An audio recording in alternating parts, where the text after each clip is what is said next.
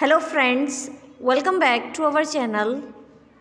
Before moving to video, do subscribe our channel for more interesting videos. Today we will learn about English phrasal verbs with meanings. Get in, meaning arrive, train or plane. I get in just after 8 o'clock. Hurry up, meaning rush and not waste time. Hurry up, we are going to be late. Check out, leave the hotel after paying. We checked out at noon. Take off, when a plane departs or leave the ground, the plane took off an hour late.